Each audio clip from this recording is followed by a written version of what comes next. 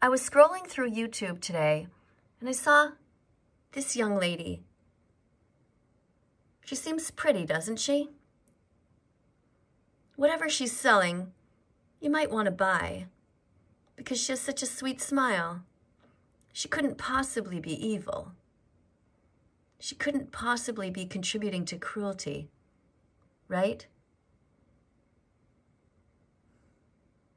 And yet the decorations that end up on her ears and the handbag that she uses come from this.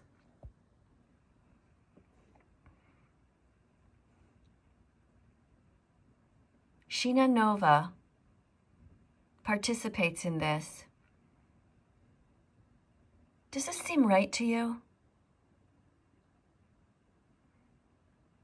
Are you able to put yourself in your imagination in the body of these innocent animals who own nothing?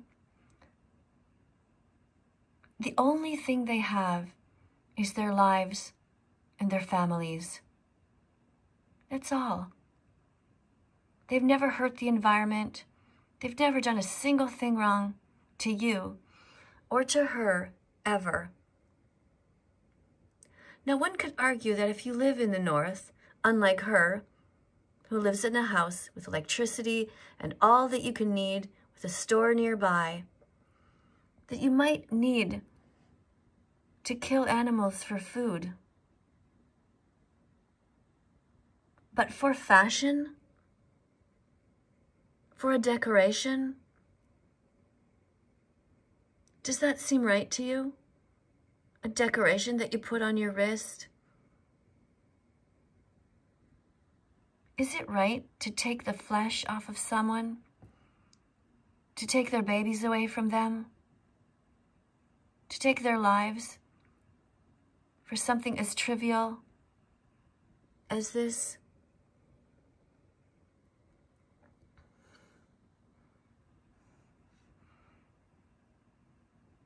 Don't be fooled by someone just because they have a pretty face. Always look deeper. Look beyond the smile. Look deep inside the heart. The person here, behind the smile, her heart is black, and her hands are covered in blood.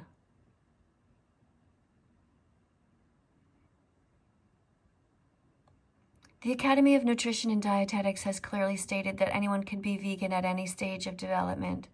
So we know that you can eat vegan foods and be completely healthy. But it goes beyond that. What other products are you buying? Are you really okay with this? If not, subscribe to this channel and press the notification bell and help me get the animals out of hell. If you need help to become vegan, you can join howdoigovegan.com. If you need recipes, go to bosch.tv or just Google any vegan recipes. If you see any people trying to fool you into making it seem like somehow they cared about the animals, remember this video. Look beyond the smile and the decorations. Thanks for being here.